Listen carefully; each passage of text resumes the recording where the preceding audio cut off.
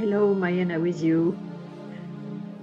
So we're in February 2024, and we have had the beginning of the year with all of its expected, usual proposition about, it's a new year and there's new decisions to be made, etc.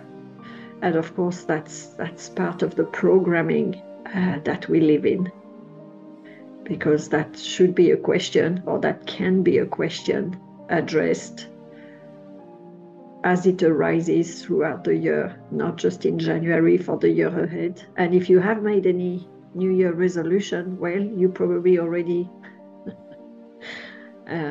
what are we, 6 weeks into it or so, you probably already gave up on them.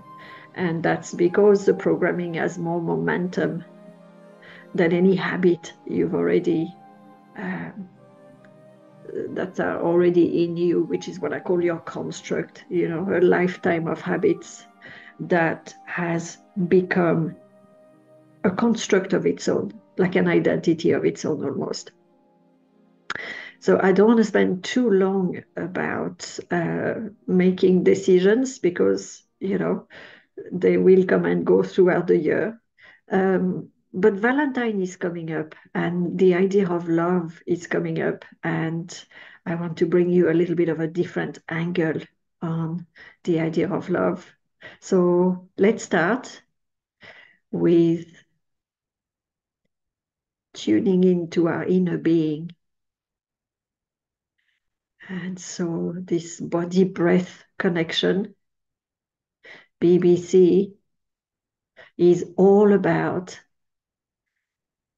becoming aware that you're here. And so, good to start with the body. And through your consciousness, it feels like your mind for now, is to pay attention to the connection you're making with the chair, you're sitting on, the sofa, etc. So feel the back of the chair pressing against your back pressing against the back of the chair, and the sole of your feet on the ground, and your hands resting somewhere on your laps, maybe.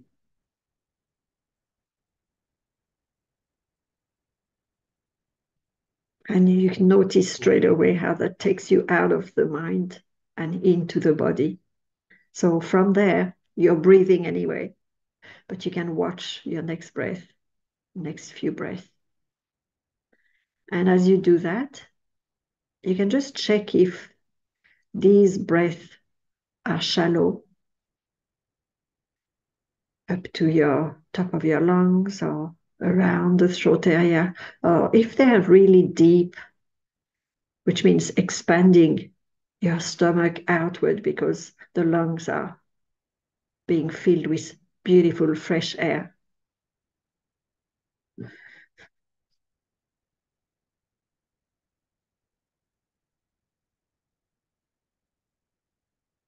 You don't have to force it. You don't have to, quote unquote, take a deep breath. The breath will deepen as you put the light of consciousness on it and allow it to do its work by noticing any holding up of the shoulders or tensing of the solar plexus or the stomach. Putting the attention on the breath allows it to expand a little deeper and do its work. And interesting to know that there's an amount of stale air that never gets recycled in the lungs, because we're all running for one thing or another, getting busy, not breathing properly, maybe emergency breath when there's a lot of stress, mouth open, too many breathing per minute. And so know that when you allow yourself now this few minutes of just paying attention to the breath, it's a wonderful thing to do before you go to sleep, by the way, or as you awaken in the morning, is to allow the breath to do its healing. Breath is information. There's fresh information. If you've wanted to do something new this year, then the information is in every breath you take. But because of the construct or the programming we carry, we recycle the same habits and the same reality. But it doesn't have to be like that. And everything begins with the breath.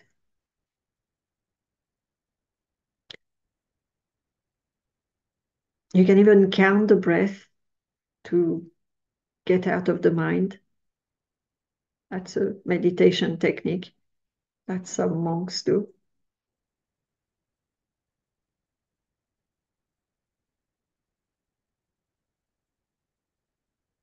Or you can even pay attention to the tip of your nose, the hair in your nose, moving as you inhale and exhale. That'll also get you out of the mind.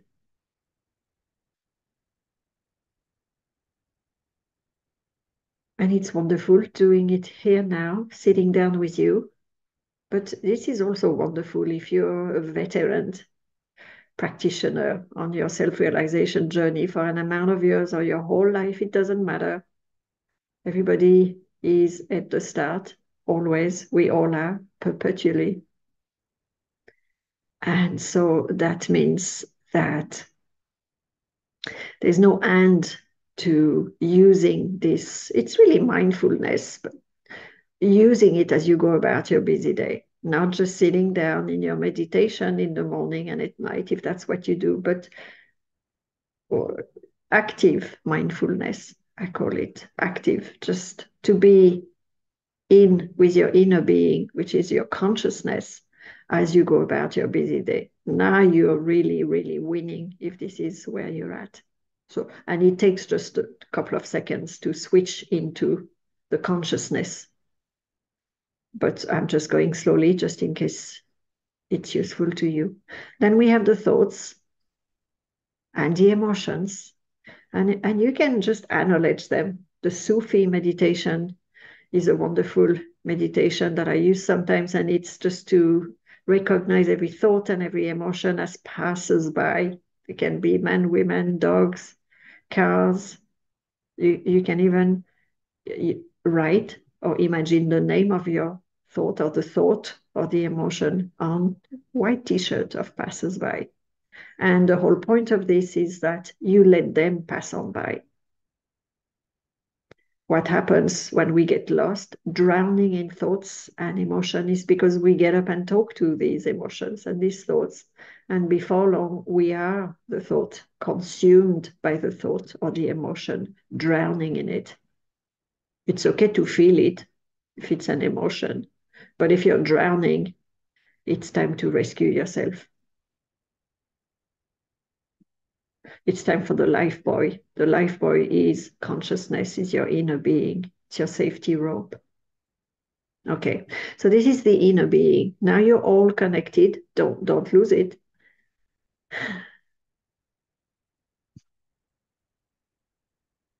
I just want to touch just a little bit on, because January went by, I just want to talk about projects and plans and ideas and wonderful new ideas. If you have, well done, it's fantastic. If you don't, it's okay. But the reality of having plans and projects and dreams and all kinds of things is, and whether you were inspired or you're copying someone else because they do it and it looks good and you want to do it too,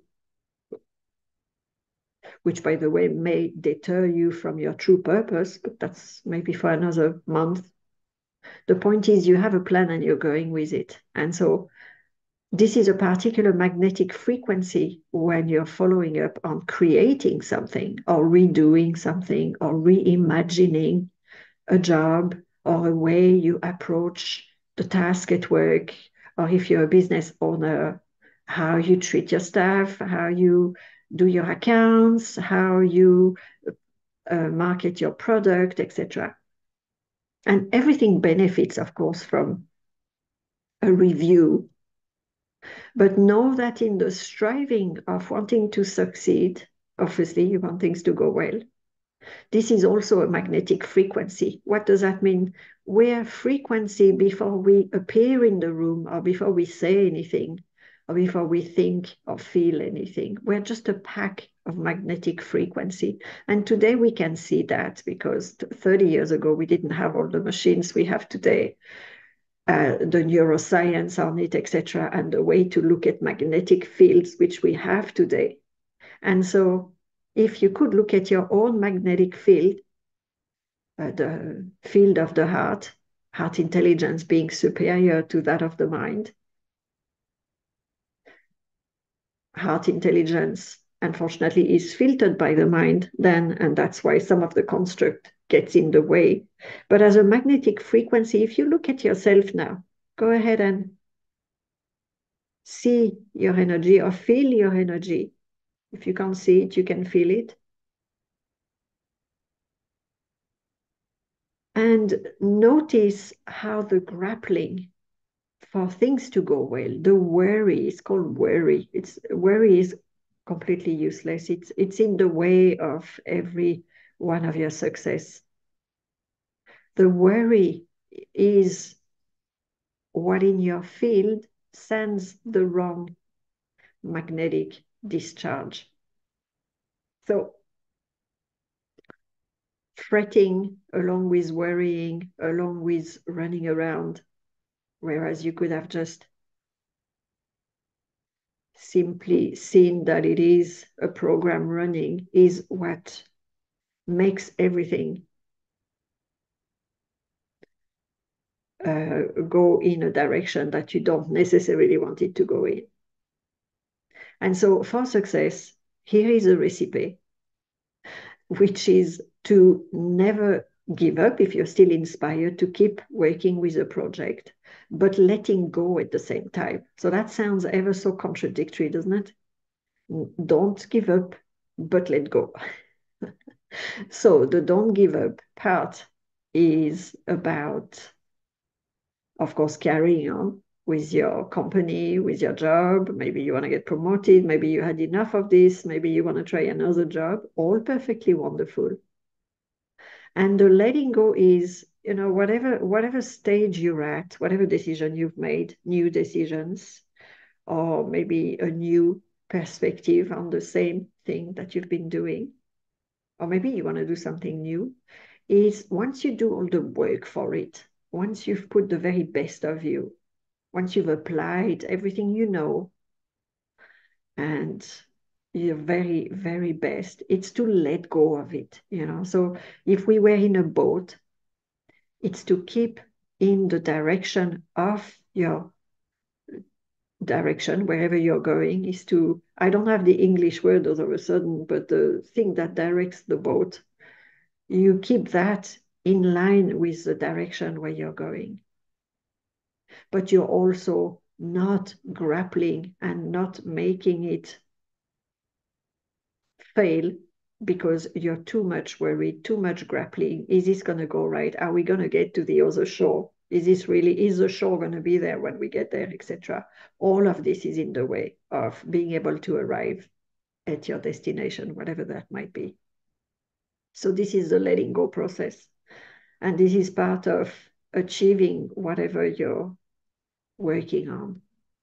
As I said, it can be a new direction. It can be a new outlook in the same thing. This can be applied, of course, to your family, to your marriage, to the relationship with your children, to how you save your money, how you invest your money, any of it. Of course, at the base of all that is how you feel about yourself. And I'm getting to that in just a second. So just the recipe for success is to keep in line with where you have planned on going until you feel that's not right, obviously. But let's say that you're headed there, is to keep traveling in that direction, doing your very best, best of knowledge, best of attitude, best of everything, and then letting go at the same time. So you're not anticipating the worst, as it were. You're not putting blocks in your own way, which is definitely going to make things go askew. So there you have it.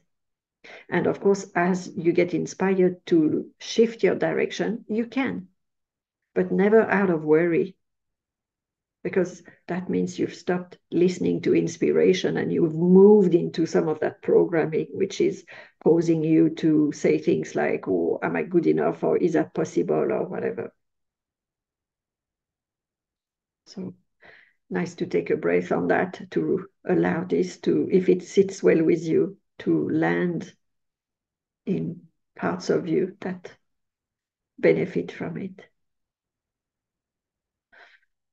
And when you perceive things outside yourself, so we're all very, very good at seeing other people's businesses and affairs, and we're very good at thinking we know something about other people and why things work and why they don't work. And all of that is part of your construct.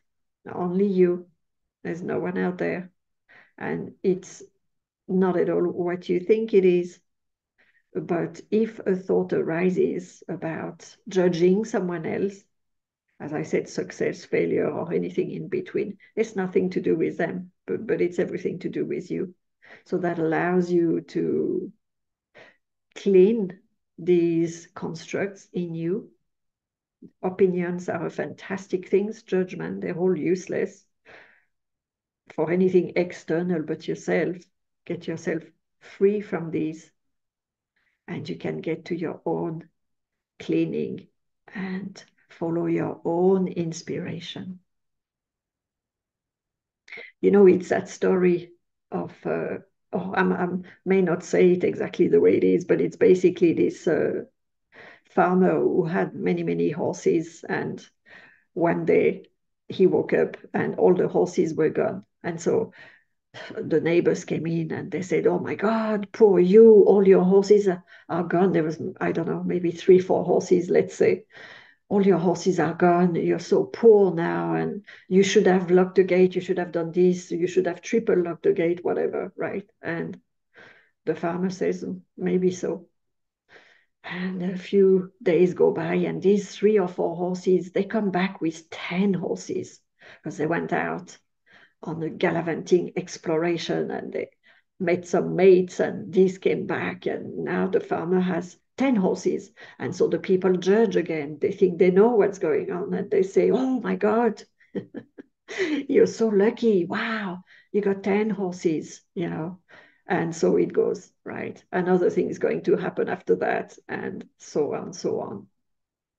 So if you're judging something outside yourself, know that it's something to do with you. You don't know what's going on for anyone. And also, it's shouldn't be your concern. Your concern is you. So let that be of solace to you and help you on your way to get where you need to get to. So I'm going to say a little bit about self-love now, because we're moving into this Valentine thing, which happens once a year. Kind of sad, really, that it's once a year people celebrate love uh, in a couple. So it leaves 364 days of unaddressed gratitude and 364 missed opportunities to have celebrated, if you are with someone, a beautiful relationship. And if you're not with anyone, and even if you are, of course, the relationship is based on your own inner family and how you really get on with yourself, what you really think about yourself, how much you love yourself. And this is what your whole reality revolves around. And this is why you perceive other people to have something or lack something or feel something or miss out on something. As we just said, it's nothing to do with reality, just you. And so let's go ahead and inhale some love if you can, some acceptance with yourself. Love is too big a jump. for many, many people. So maybe you can start with self-forgiveness. Oh, I forgive myself for having judged myself or anyone else. Any opinion is a judgment. Even when someone gives you a compliment, it's still a judgment, you know. So that's okay. No problem. We're walking, talking programs. 99.999% of the time, we're repeating machines. It's okay.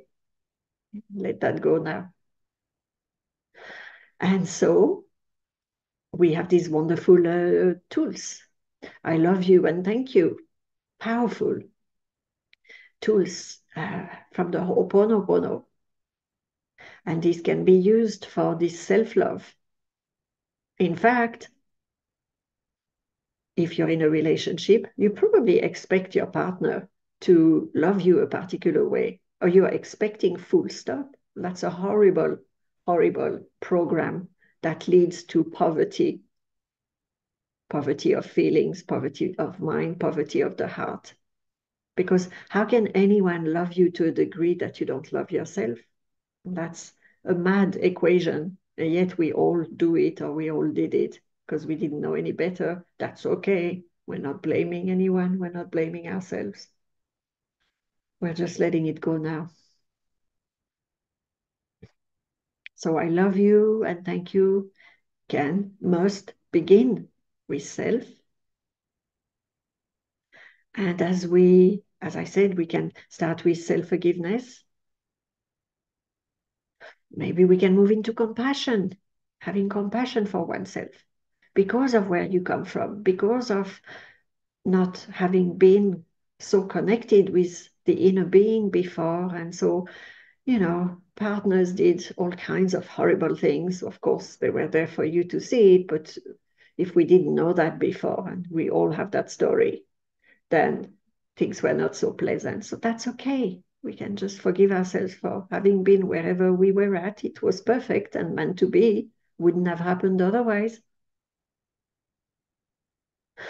But for now, we can have that compassion, that understanding, that gratitude of knowing that also if it hadn't happened, we wouldn't have looked at how to feel healed from that or better from that, which in a long way round brought us to connecting with our inner being. The inner being is a spirit within the incarnate part of us that is far wider than any other part of us, and yet that is invisible. So we don't even know it's there until we get on the self-realization path.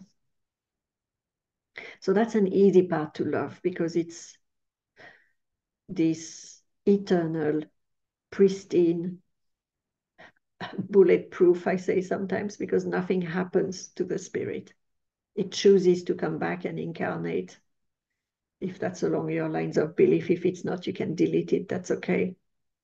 But anyway, in this life, it is still the part of you that is this pristine, untouchable, eternal, pure love, pure consciousness part of you.